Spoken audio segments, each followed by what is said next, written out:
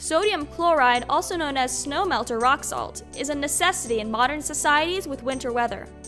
While applying salt to roads makes commute safer, salt is a menace to plant life.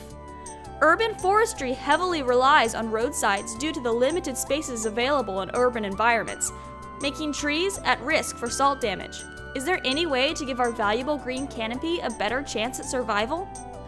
We hypothesized that TreeDiaper could make an impact by diluting salty runoff with stored stormwater. To test this, we used a salt-tolerant shrub, the Shamrock Inkberry Holly.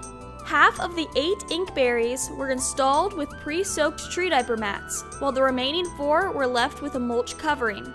Starting on July 6th, salt water was applied to the roots in the morning and a doubled amount of fresh water was provided in the evening. After just over 10 days of salt application, the group without TreeDiaper displayed severe signs of stress.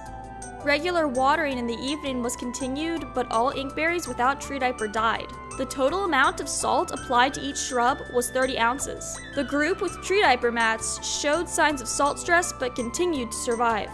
This tells us that it is typically too late to save your plants from salt damage when you see signs of salt stress.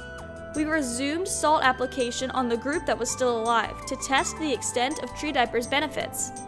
One inkberry was used as a control, while the others received salt water once per day in the morning. One of the 3 plants eventually died on the 26th after receiving 40 ounces of dry salt. Another died on July 30th after receiving 60 ounces of dry salt. The third one was still alive after receiving 70 ounces of dry salt as of August 8th. This experiment suggests that TreeDiaper can significantly increase chances of survival for your plants when exposed to rock salt. Learn more at www.treediaper.com.